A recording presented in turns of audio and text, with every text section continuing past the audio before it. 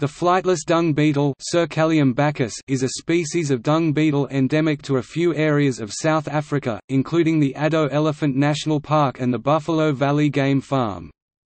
It is the only species in the genus Cercalium. The loss of flight allows the beetle to use the empty space below the elytra as a carbon dioxide storage tank, creating a unique breathing mechanism which conserves water, a valuable survival trait in the arid regions it lives in. The species was originally widespread in southern Africa, but it only survives in the few areas mentioned above. As such, it qualifies as an IUCN vulnerable species.